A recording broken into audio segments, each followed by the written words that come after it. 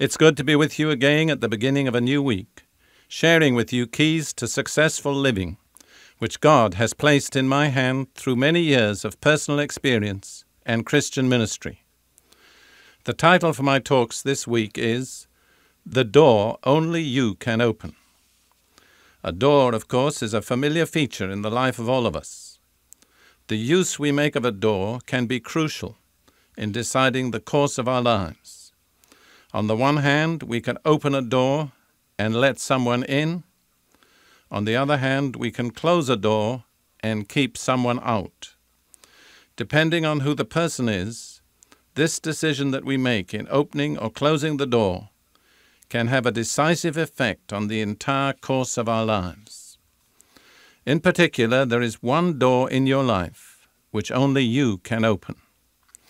The decision which you make in opening or closing that particular door will determine the course of your life, not only in time, but also in eternity. Can you guess what the door is? There's a very vivid picture of this door in the book of Revelation, in a message that Jesus sends to one of the 7 churches in Asia, the church in Laodicea. The message is found in Revelation chapter 3, verse 20. It is Jesus who is speaking. Bear in mind, he's speaking to a Christian church. This is what he says. Behold, I stand at the door and knock. If anyone hears my voice and opens the door, I will come into him and will dine with him and he with me. We need to ponder the implications of this picture. Here we have a Christian church established before the end of the 1st century. They acknowledged the name of Christ. They professed faith in him. They repeated the creed, probably, prayed, sang hymns. They celebrated the communion or the Eucharist in memorial of him. And yet, where was Jesus? His words indicate very plainly, he was on the outside, seeking to gain admission. Isn't that an amazing picture? A church that acknowledged Jesus, that believed in him, that sang his praises, prayed prayers in his name, and yet he was not there. He was on the outside. Isn't that astonishing? And he was seeking to gain admission. He was very humble. He wasn't going to force his way in. He didn't say, if you don't do what I ask, I'll batter the door down. He said, I'd like you to open the door.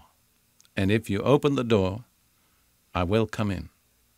But it's very clear from the words he uses that the opening of the door is not something that he will do.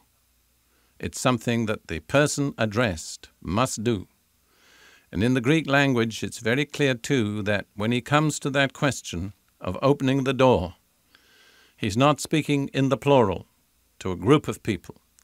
He's speaking individually to each person in that church. If you individually will open the door, I will come in.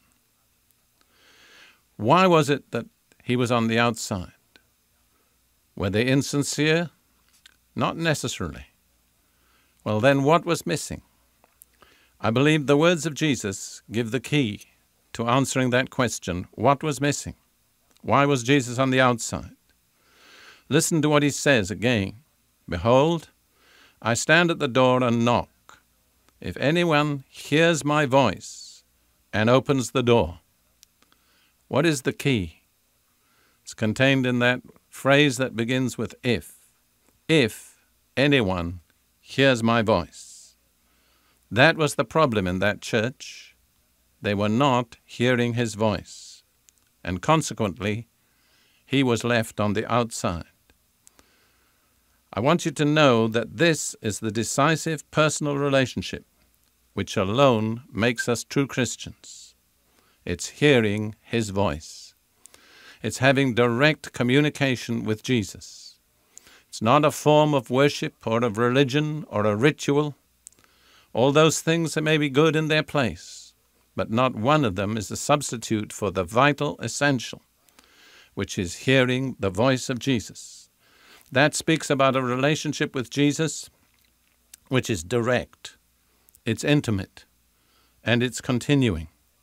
It's not confined to a certain day of the week, or a certain hour of the day, or a certain type of building, or certain forms of ceremony. It's something person to person. If you will hear my voice. Jesus makes it plain, really, in many different ways and in many different places in the New Testament, that this is what he's after in our lives.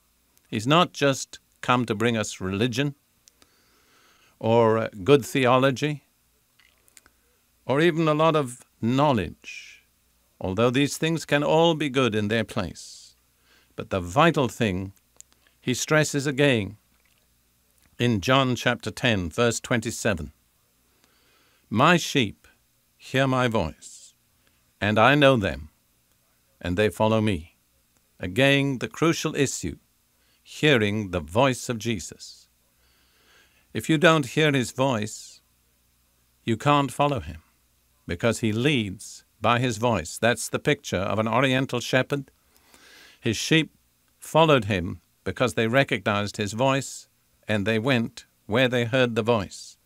Jesus says in the same context, they don't know the voice of a stranger, they won't follow a stranger. So the key to following Jesus is hearing his voice. And concerning those who hear his voice, Jesus says, I know them. And then he goes on to say, and I give to them eternal life, and no one can pluck them out of my hands. You see what total security there is in that intimate, personal relationship with Jesus, where you hear his voice, he knows you, he gives you eternal life, and there is no power in the universe that can pluck you out of his hand. Let's look at that picture from Revelation once more. Here's Jesus standing outside a church, pleading for admission.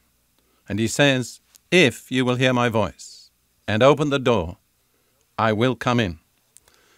Imagine that, a church that was already in existence within about 60 years of the death of Jesus, with its worship, with its ceremonies, with its prayers, with its hymns, and yet without Jesus.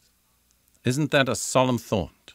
Could you picture Jesus outside the door of the church perhaps that you attend, or the church on the street where you live which you don't attend? Maybe you don't attend any church.